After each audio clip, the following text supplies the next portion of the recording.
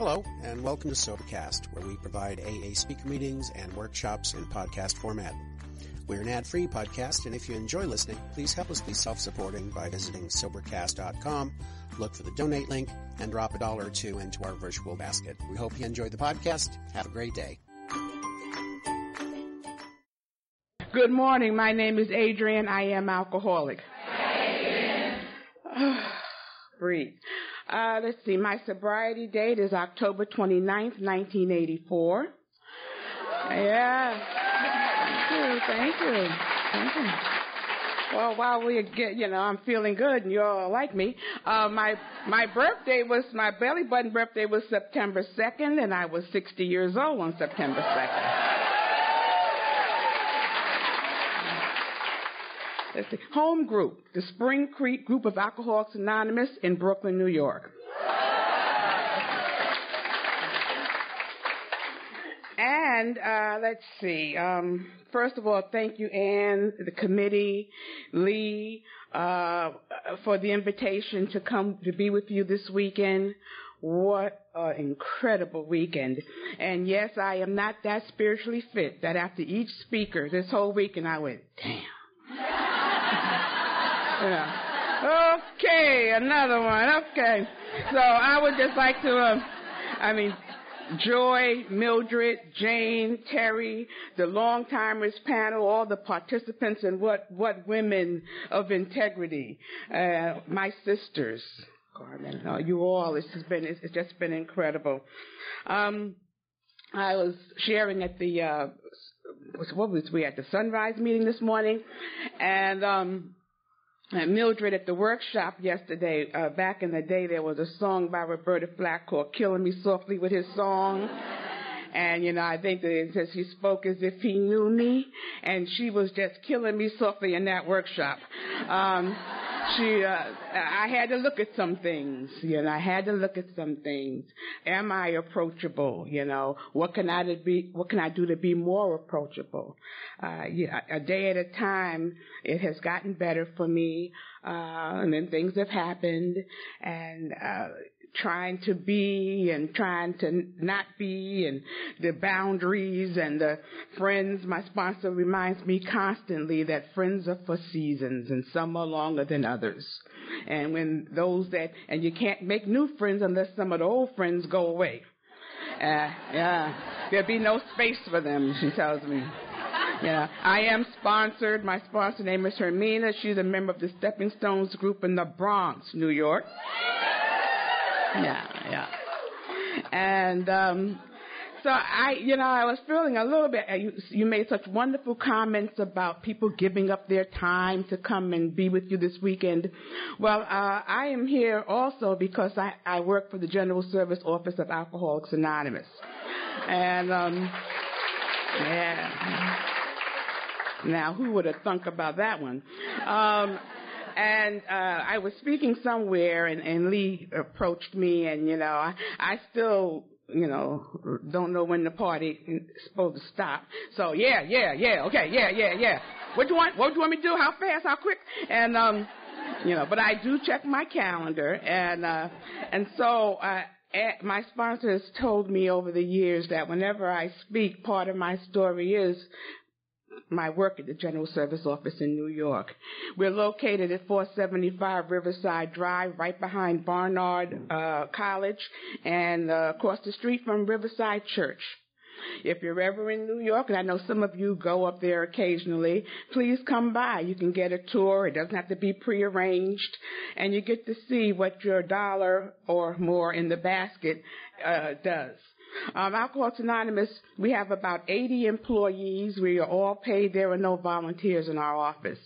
Of the approximately 80 employees, 11 are what we call special workers. If you want to know more about us, read the 8th Tradition, got a little homework. And we're hired. We have to be recovering alcoholics and members of Alcoholics Anonymous. We have to have at least 6 years of sobriety and able to communicate. That's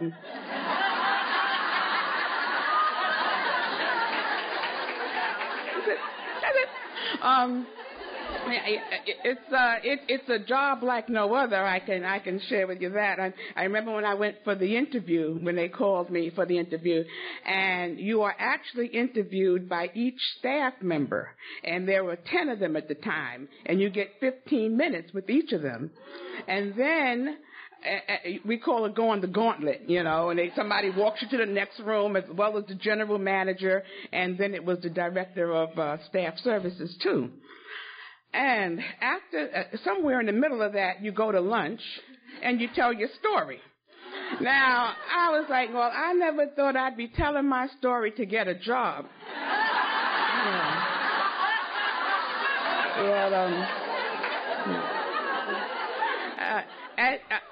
What we do is we provide services for the groups, and I love hearing so many we talk about your home groups and what you do there, because you can't find AA, and I will put in always my plug for central offices or intergroups, because that's the first place you call.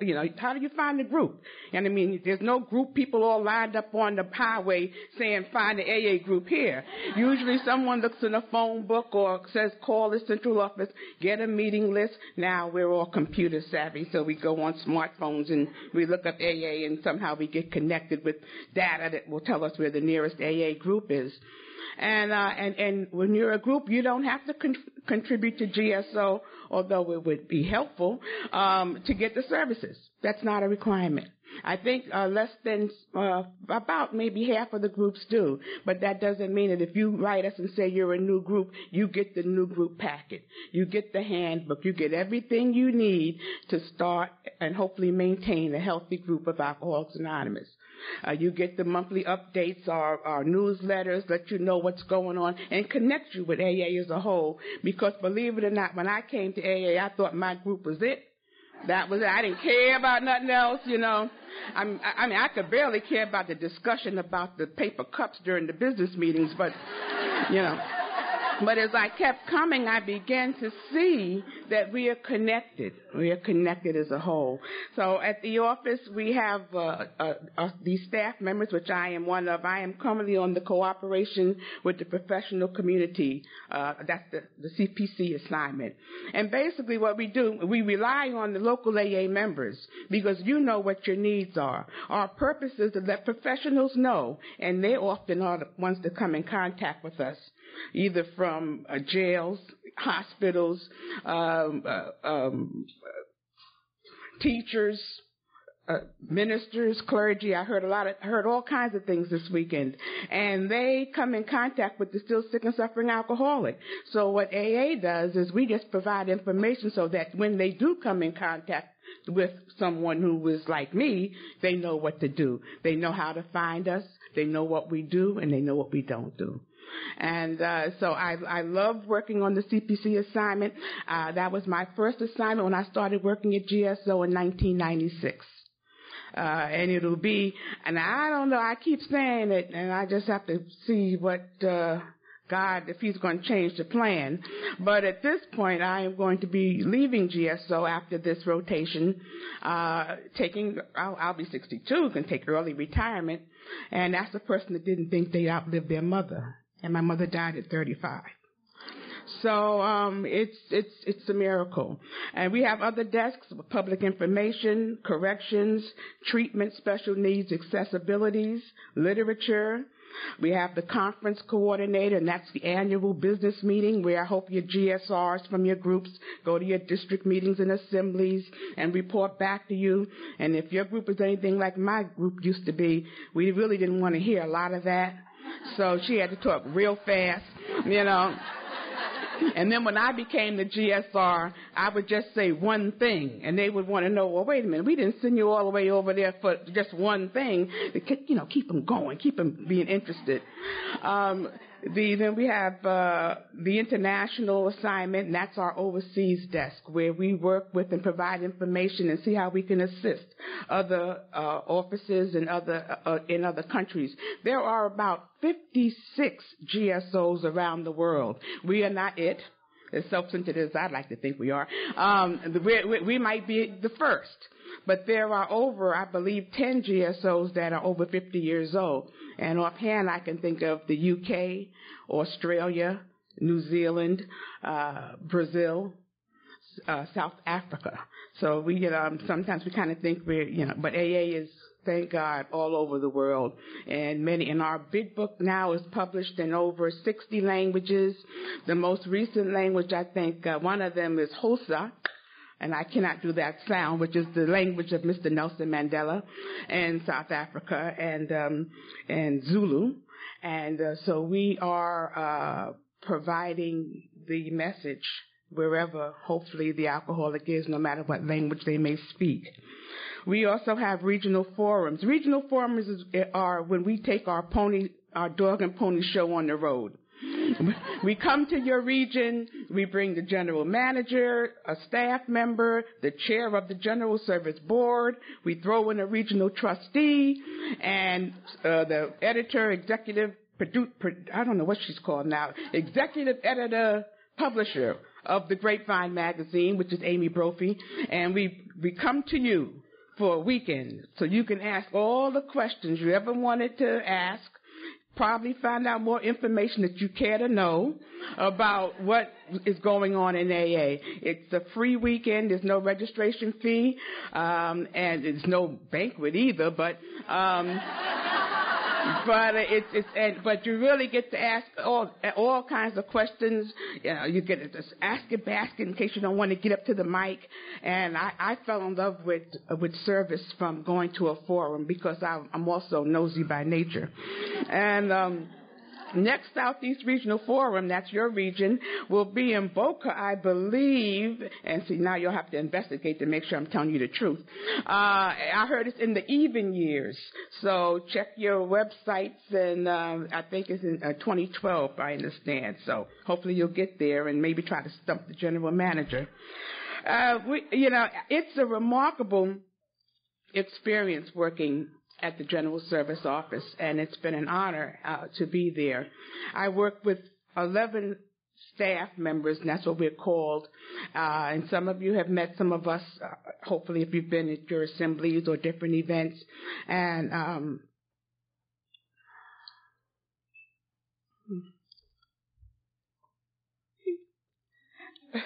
they are incredible. Now they tease me a lot too because I ride them hard sometimes, but we are all different and we have very different personalities. But what I can assure you is that each one of them are committed to doing the work that needs to be done to make sure you have what you need to carry the message, And so, how did I get there? Our stories disclose in a general way what we used to be like, what happened, and what we are like now. And I was born in Harlem. I was recently in Philadelphia, and in the train station there was a huge photo display of the migration of the Negro from the South to the North back in the 1930s. And I felt so proud that my grandfather was one of those, and then his brothers and then other brothers, and to find a new life for our family. And now we're about I think 6 or 7 generations now. So I grew up in Harlem. Let's see. My mother and my mom, they were married. My mother and father married. Now, the way the story goes is that they moved. They had their own place. He got drunk. She hit him in the head with the frying pan. And then she moved back with my grandmother. And that's where we lived till I was about 14 years old. So it was me, my mother, my grandmother, and my grandfather. It was all about me. That was one thing that wasn't too difficult for me when I came here to you all. I kind of knew that there was something about me that always felt that it was all about me. My mother worked every day.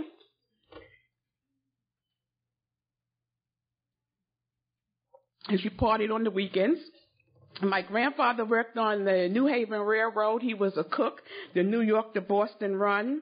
And, I remember when I first started sharing, I would say, yeah, the New York to Boston run, and he came home once a week. And then one time I was like, well, wait a minute. Why did he only come home once a week? from New York to Boston is not that far. But then there was Nick. Nick was my grandmother, and I guess he could only take her once a week. And I wanted to be just like my grandmother. My grandmother was a bad mamma jamma before there was mamma jammas. She was rough. You didn't, and she wasn't a big woman either, but you didn't mess with her. I remember one time my father was over at the house, and, my father was a wonderful man. He worked for the post office. Eventually he lost his job at the post office for drinking, so, he kind of drank an awful lot back in those days, because they didn't really fire you at the post office. They let you drink yourself to death. And so, but those were before the real bad days for him. But he would listen to, he'd drink, and then he'd hear, listen to music. Then he'd become Frank Sinatra, and he'd take the coat and throw it over his shoulder and put his hat on. And my grandmother had low tolerance for nonsense, and so and she told him he had to leave. He couldn't be acting. I don't know what she had. Maybe she didn't like Frank Sinatra, but she told him he had to leave, and I guess she had a few too many that night too, and decided that he wasn't going to leave through the front door. He had to leave through the fire escape. So I remember my father kind of looking a little nervous going out the fire escape with his hat and his coat. But that's how my grandmother. There were some things, and I'll share this with you about my personality as a child. Some of the things that I heard them say to me was, Adrienne, the world does not revolve around you. Adrienne, you walk around like the world owes you a living. Adrienne, you can't have your cake and eat it too. Now, I thought that last one was very interesting, but that's a discussion for another fellowship.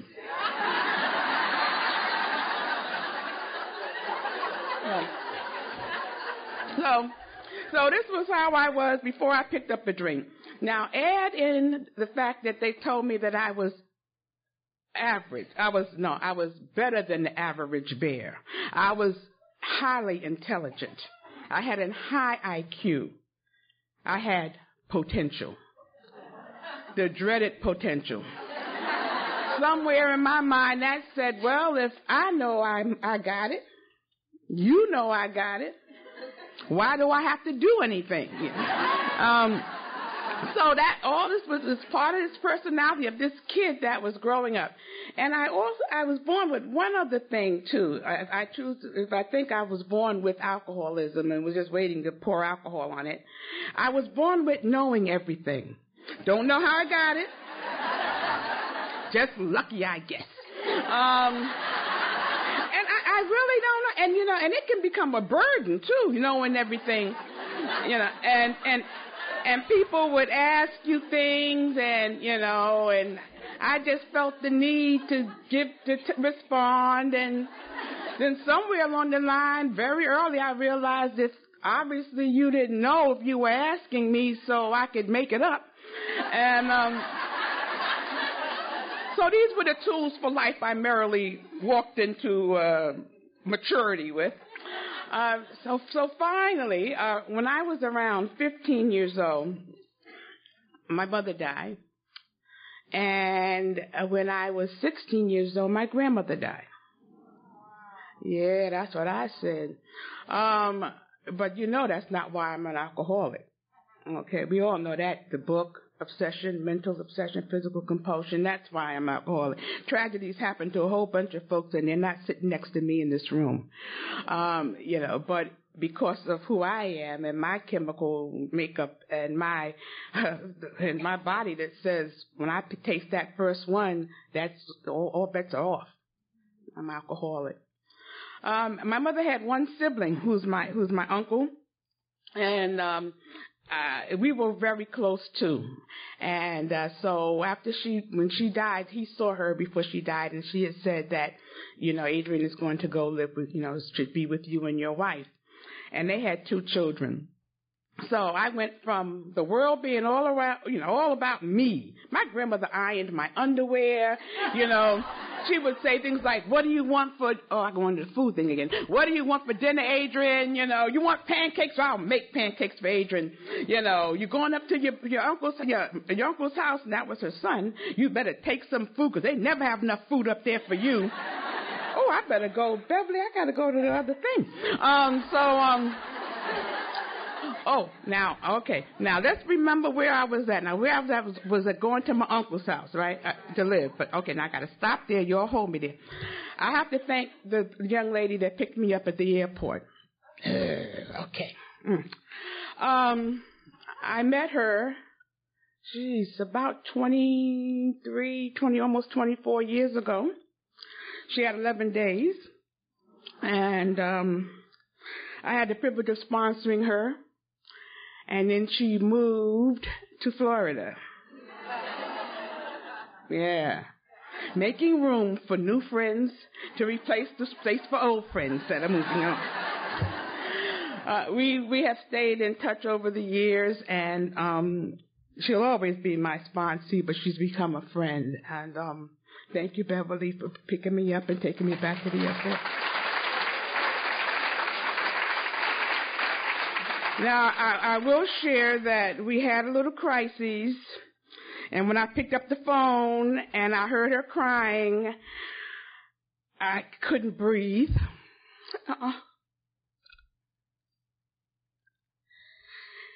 But you know, when you sponsor people, you got to sound kind of grown up. Because, I mean, how helpful would that have been? It was like, oh, damn, Beverly! So I'm trying to hold it together. I said, Bev, what's wrong? Meanwhile, I'm about to lay out in my office. I'm on the floor. You know, so, you know, we she talked, I listened, she cried, I listened, and I hope I made some sense and said they're all the right things, you know, because that's what we're supposed to do, you know. Then when I got off the phone, you know, I can tell my growth because probably 10 years ago, I would have been on the plane. I'm going to find somebody to give me a gun.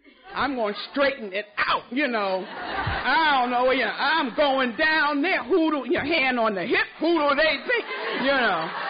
And then the neck going, and, you know, that's mine, you know. Oh, sookie, earrings off, you know. But I didn't do that, did I? I was so nice. And I tell you, and I'm so proud of her because she did what it was so hard for me to tell her to do and suggest that when she moved here, she had to get another sponsor. She had to meet women. She had to, you know, get her network, and she did that. And I think that kept her from murder. But anyway, but we're still here. We're still standing. We're okay. And I love you, Beverly. So now, where was I? Oh. You know, I love you, my sisters. So I go to live with them, and they trying to be normal, all right? So I had to have responsibilities, you know, duties. I'm thinking, I'm not the mother. Why I got to do all this stuff? I'm thinking that, and I'm sure the attitude showed. I felt like there was an imposition on me, you know. Just because she worked every day, why do I have to cook? They're not my children. You know? I remember thinking this stuff, you know. And so I will say to you that my aunt and I did not have a great relationship. And as I grew up, I began to understand that she was only 15 years older than me. So I came to her at 15 or 16. She was like 30, 31, and I was this monster. I was this child that my grandmother had created that walked around like the world owed, you know, me a living, a sense of entitlement. So we didn't have such a great relationship. And so I decided that my way of getting out was because I was intelligent, I was going to go to college. And I remember thinking, somebody said, well, what are you going to college for? And I was like, I don't know, I'm smart. You know, that's why I'm going to college. I went to college in the infamous days of 1969. Yeah. And if I thought I was entitled to stuff, I knew I was entitled to stuff. I mean, just say Dr. King was assassinated. Oh, that meant they let me through the line. You know, everybody's filled with guilt, you know, all that kind of stuff, you know. Oh, yeah. I learned I heard somebody that they were good at manipulating. I don't know about good, but people were good at feeling guilty. And I mean, so I went through this college thing, but that's where I picked up alcohol. I mean, I had tasted it before, was not impressed. You know, it made you all act very stupid when you drink. And I saw my grandfather, his brothers, they used to, you know, start getting a taste, as they call it. And then somebody would bring up something that happened back down south 20 years ago, and then somebody else would bring it up, and they start fighting and arguing, cussing. Then they crying and singing spirituals. So I saw that, and I was like, I was never going to be like that. And so, you know, and because I told you how brilliant I was, I also, when you're brilliant, you have to make these proclamations. I heard somebody say this over the weekend. You have to tell people your insight on life because it's just so brilliant. And I remember telling people that I was never going to drink alcohol. I was not going to smoke cigarettes.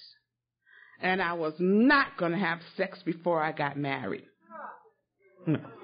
Well, we women here, I can tell. Because usually I'm a woman and I'm an alcoholic, okay, and all that comes with it, you know. And I mean, it was some stuff too that came with it. So, and of course, what I look back at my story and I see some of the things about being different. See, you all acted stupid when you drink, but I just acted better, more intelligent. I really had insights when I began to drink. The answers came to me, see, if you let them, you know, and I could help you, and I would fix you, and it was just a wonderful state for about 5 minutes. When I took that drink, it was, and made that connection that day at my surprise birthday party all about me. I was 18. I got taller. I got slimmer. I didn't need glasses for about 5 minutes. And I remember thinking, what were you waiting for? What were you waiting for? I mean, this is it. This is it. And I was to chase that feeling for 15 years. My story is one of progression. If not, I wouldn't be here. It got worse. I wouldn't be here. If I could still go like I was in them early days, I probably wouldn't be here. But I'm alcoholic, and my alcoholism wasn't like that for me.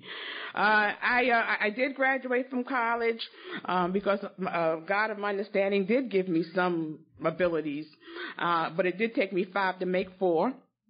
And I picked up some other substances, just through the journey there.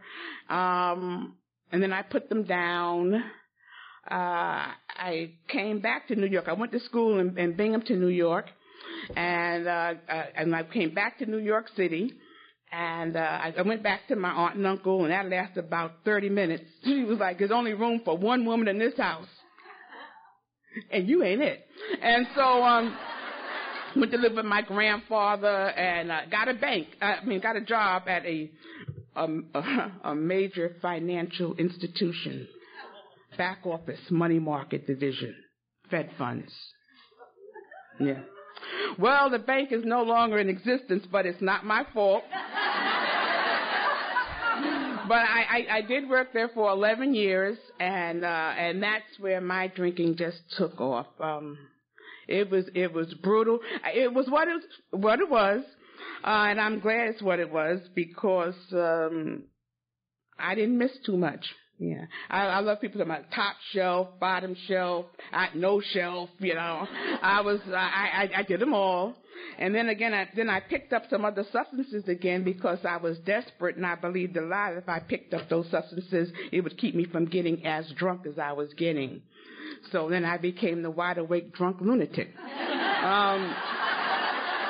I know some people want to knock me out for sure. So finally, my job said, I look at my alcoholism, and in the beginning it was party, drink, party, go home, jump in the shower, go to work. Then it was party, go home, don't jump in the shower, go to work, and then it was don't shower, don't go to work. I was not somebody that had this great work record and sitting on the side of the bed making that call. No, I won't be in today. I'm not, and I had to figure, whenever I lie, I got to have a little bit of truth because that makes the lie better. And the great thing about it was, only an alcoholic would think the great thing about something would be that you had a hangover. I had horrible hangovers, so it wasn't difficult to sound sick on the phone. And and I never found a cure for the hangover either. What was interesting, if I was at your house, because I also had a habit of not going home either. The party I'd be there and everybody left and you're looking around. I'm still sitting in the corner somewhere sleeping. And then I try to get myself together. I go in your bathroom, look in your medicine cabinet and see what do not take or operate machinery or it'll make you drowsy. That's what I took. Yeah. And by the end of my drinking, I had become everything, because again, I'm brilliant and I have to make pronouncements about life and how I see it, and I could not stand a crying, repeating yourself, pissy drunk. I couldn't stand those people. We had some in my family. The people kept saying, "You know who I am?" "Yes, I know who you are." "You know who I am?" "I'm your uncle." "Yeah, I know that's who you are." So I couldn't stand those people. And my Uncle Sam was the neighbor, my great uncle, my grandfather's brother. He was the neighborhood bum that sat on the box on the corner, and was an alcoholic. So, but I had become that. I still had a job barely. I developed a bladder problem. It stopped when I stopped drinking, but I had this problem, and it got to the point where people would say, "Adrienne, please don't pee up my car," and when people say stuff like that, I had a college degree, and it would hurt, but have another drink, and I'd drink another drink until my peed up better cars than theirs, and,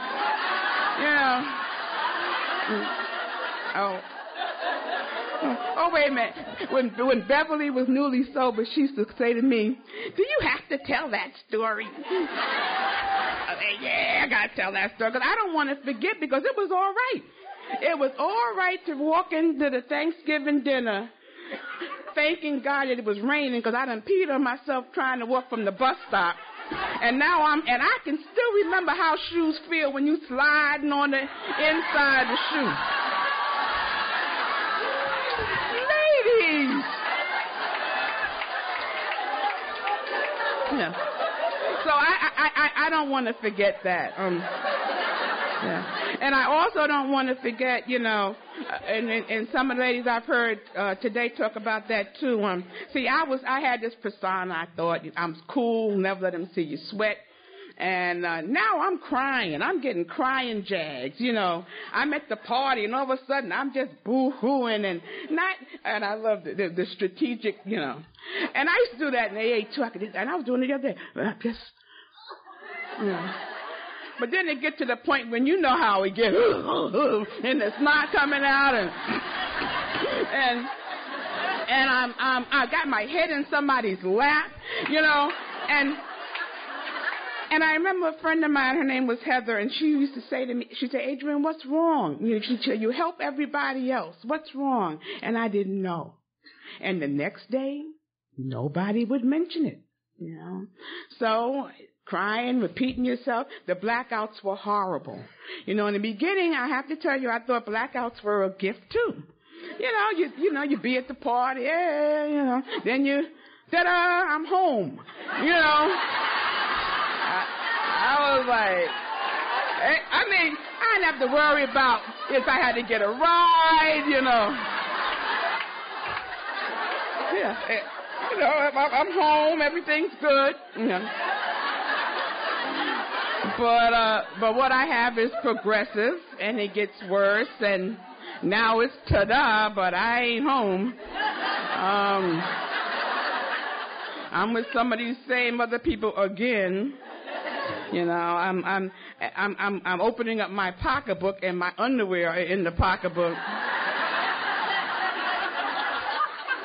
Yeah. It was, you know, and some of that stuff, you had to take another drink after, you know. And I had this thing about ham, baked ham. I love baked ham. All right, I'm going to go. Baked ham. And I guess I would go to the party and put it in my pocketbook. And so a month later, there's a big red dinner napkin and a pair of drawers. I don't know. Well, that hasn't happened to me since I've been in AA either.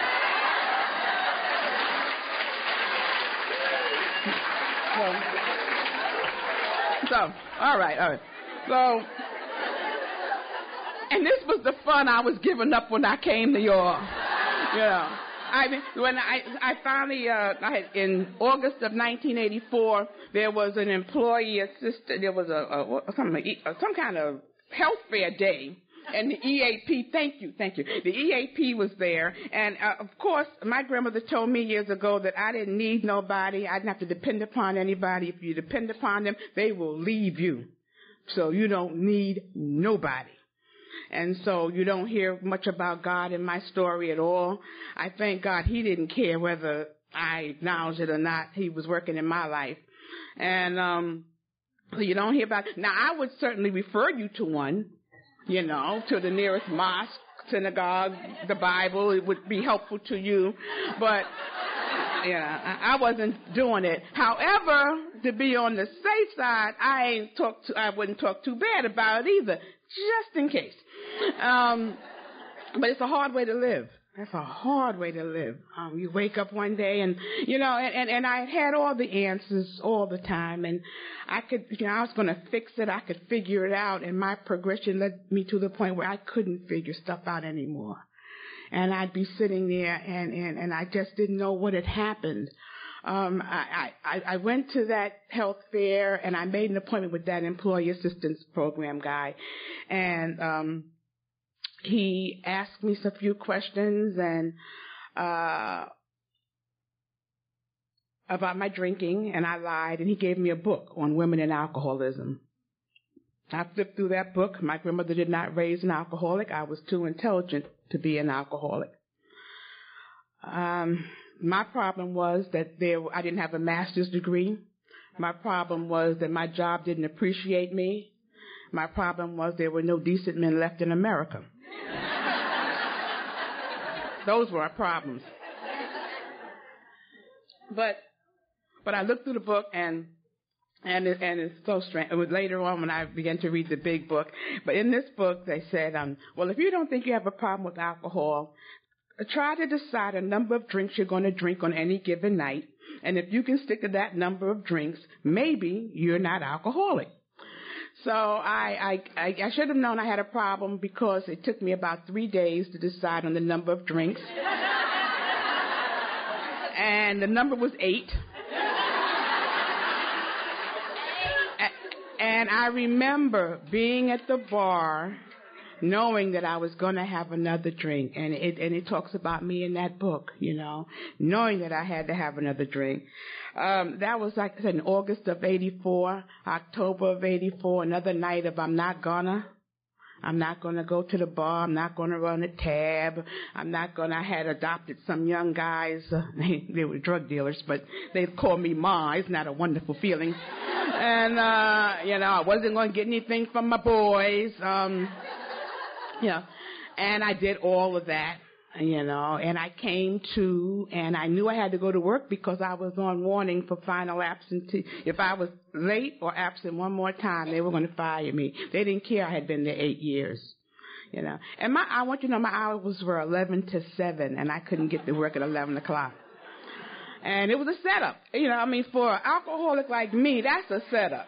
Late or absent, so they were just waiting, but that day I got to work, and I got the cleanest of the dirtiest clothes. I kept no food in my house, but you always found Lysol spray and spray starch. Sometimes that could be a little problematic if you pulled out the wrong one. And I like the slippery shoes. I always remember the smell of using an iron on dirty clothes. I never want to forget that. And so I got to work that day, and by then I'm doing the thing where I go to work and I sleep it off in medical, right? And then I come back, I get to work, go to medical, go to lunch. So I'm working about 2 to end at like 6. But I go up to medical, and God begins to work so that I can see him, and I have to give him the credit, because I get a crying jag. I'm crying at work. Like no crying in baseball. There's no crying at the job.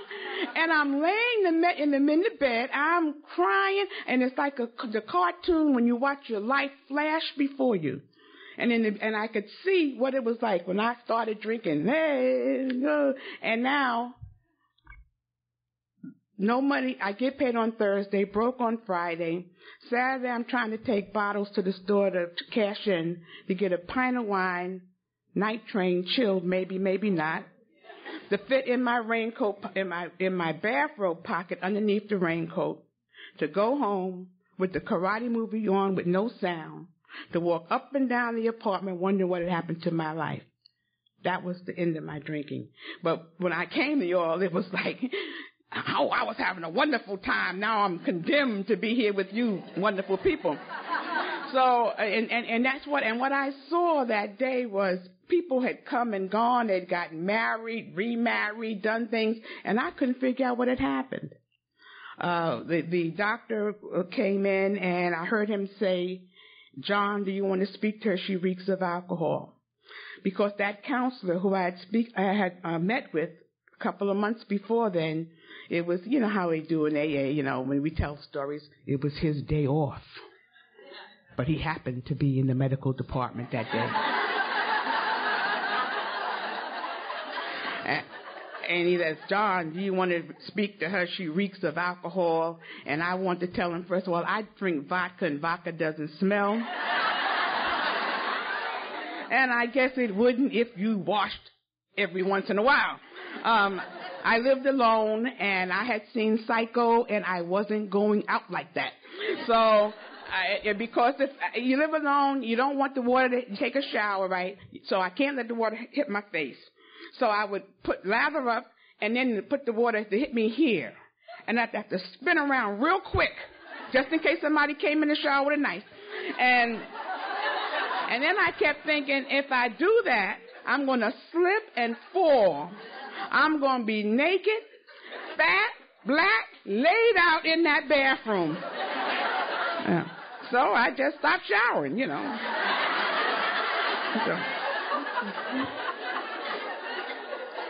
So when he asked me, and he came to me and he said, Adrienne, are you willing to get some help? And I remember thinking that my grandmother told me that I couldn't depend upon anybody else, and that I didn't need any help. And what came out was yes. And again, it wasn't my doing, and that began my journey. I am so grateful for the treatment program that I went into. It was a Hazleton-based treatment program, and back in '84, they did the AA model for, it was, they didn't tell you the AA thing at first. They snuck it up on you. Yeah. And then they were going like, so Adrienne, you'll be doing outpatient soon. How many meetings a week do you think you can make? And I had to think, busy, so busy. And so they said, look, you're going to make 5 meetings a week. And I said, are you crazy? Yeah. But then I decided, and this is what part of my personality is, I was going to do whatever they said to do. And then when I got drunk again, nah. And so I was told to get us, they said, you know, you got to go to these 5 meetings, you got to get a sponsor, you got to get a home group, you know. So I got all those things. I joined a group in Brooklyn. It was my first group for about 10, 11 years. It was Old Park Slope Caton. Some people call it the Paris Island of Alcoholics Anonymous. You know, they didn't pray, they didn't take no prisoners. I don't know. I guess they'd probably be in jail for some kind of abuse today.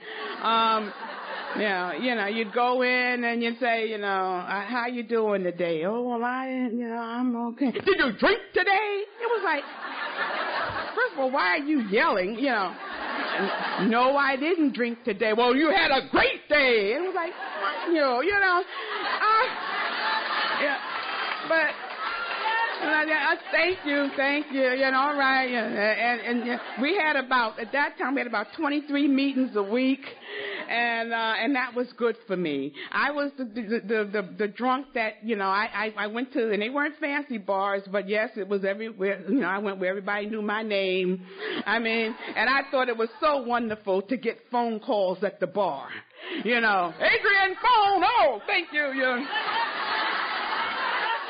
So now I'm in a group, and everybody, you know, I'm in a group where everybody knows my name. And, you know, I tell you, it really, and I remember the day that I was either watching Cheers or it turned from it, and they were singing the song, and aren't you always glad you came? You know, don't you want to, where everybody knows your name?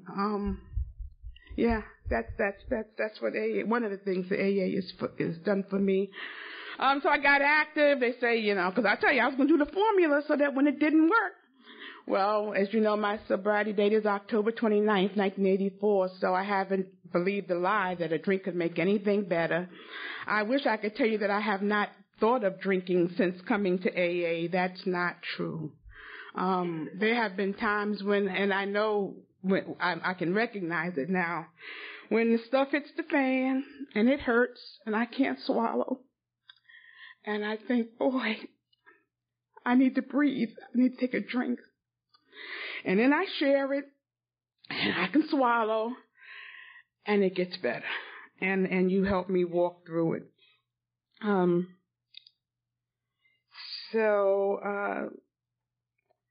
You know, I work at GSO. I stay sober, and I finally decided, what am I going to be when I grow up? What am I going to be when I grow up? And I remember Liz Bailey said to me, you're going to be an alcoholic. I love you, Liz. I love you. And then one day I did leave the bank. I went into a social work-like career where I was doing social work without the credentials. So I decided I was tired of people throwing buzzwords around, and I might as well get some buzzwords and some letters behind my name too. So I asked my sponsor, and I had 10 years, and she said, yeah, I think you can go back to school. She says, and go to meetings at the same time. And that's what I did. And one of the ladies shared, I don't know how I did it. I mean, I was active in area. I was CPC chair for my area. I was going to school. I was a supervisor but my higher power carried me. And then from there, after working for the city with child abuse and neglect and family preservation, the opportunity came for the General Service Office. And I went and I got that job, and I've been there since 1996. So here we go for the elephant in the room. I woke up one morning. I have a habit of getting to work. Somebody tells me if you're on time, you're late. I have this theory about people God made early people, God made late people. My sponsors are early people. You know, if she tells me to meet her at 7:30, I know she's going to be there at 7 o'clock. I'm going to be there at 7:29 and 7:31. And I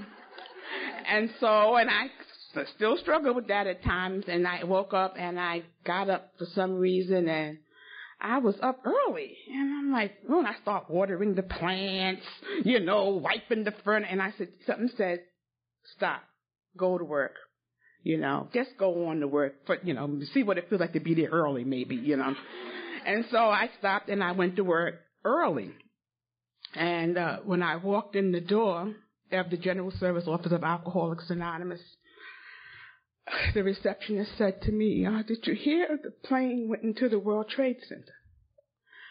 And I'm standing there and I'm thinking, oh, that's terrible. What happened? He lost his weight, you know. I should mention that when I come to work, the train would go right under the World Trade Center. So because I came to work early that day, it might have been a different story. So I was saying, oh, you know, and then they said another plane is hit. So now I'm getting a little, okay. Then the Pentagon. Well, that was it. I like to tell you that I held fast to my faith and I stood there and I began to gather everybody around and try to. I went in my office. I called my aunt, who is my best friend now, and I love her to death. I called her and I said, I can't pray. I couldn't pray. And she said, it's all right, I'll pray for you. And she prayed and she said, I'd like to think that God's hands are there, and as they're leaving those windows, He's catching them. I said, okay, that's all right. That's good. All right. All right. And I came out of my office, and everybody, at the time, I think Greg Muth was our general manager. And, you know, I tell you, the higher power is awesome. I couldn't think of no place I could rather be at than the General Service Office of Alcoholics Anonymous on a day like that. And he called us into the conference room, and I don't know what Greg said, but I knew I felt okay. And then I became part of the plan to how we were going to get people out of there and they were closing the highways. People had kids in schools, and I did what we do. I got a ride to see my mom. I call her my mom now, actually my aunt. And I saw her face. Then we got to Brooklyn to take me, and I went to my place of worship. And for the next few days, there was no planes. And I lived right on the pathway to the airport. And I remember doing my walk on the Belt Parkway area, and it was so quiet. And I was making a plan just in case I'd have to jump off the highway and roll in a ditch or something. You know, it's amazing how your mind goes. So we go back to work, and we were scheduled, we had just rotated assignments, and we were scheduled to go to the Southwest Regional Forum in Albuquerque, New Mexico, September 24th. My mom had decided now that, you know, her thing to me was like, I've never been to Albuquerque. So that meant she wanted to go with me. You know, she'd do it. I've never been to Chicago. That means she's going with me to Chicago. So so she was already scheduled to go with me to Albuquerque. What a God. We got to the airport. I mean, you can imagine what it was like a week, 10 days later. And she was with me, my prayer warrior. And I had said to Greg, I said, we're not going to Albuquerque, are we? And he was like, yeah. I'm like, this guy is crazy, you know. But then I prayed, and I got all right with it. And we got there, and people were stunned. They couldn't believe that we were there. It was a ghost town, but we had about 400 AAs show up to that forum. We were sent a lot of letters and emails, just of prayer and thought. And this was something was sent by one of our past trustees, Greg T. And we used it for the forum for the entire cycle for the 2 years, because everybody always wanted to know how are we doing, what were we doing, were we okay. And it was written by Bill Wilson, and it first appeared in the January 1962 Grapevine, and it's also in the book Language of the Heart. And it says, we of AA now find ourselves living in a world characterized by destructive fears as never before in history.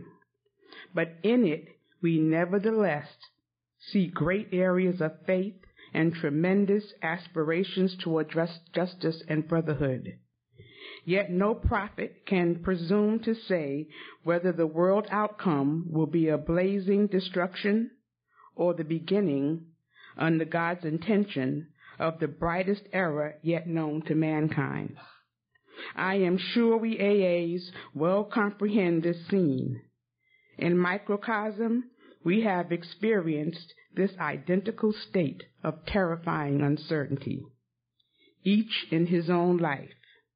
In no sense pridefully, we AAs can say that we do not fear the world outcome, whichever course it may take.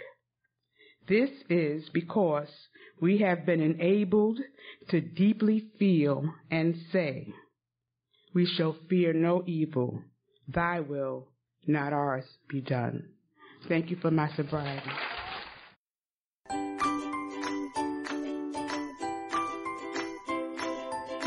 Thanks for listening. I hope you enjoyed the podcast. Sobercast is ad-free, and we'd like your help in order to keep it that way.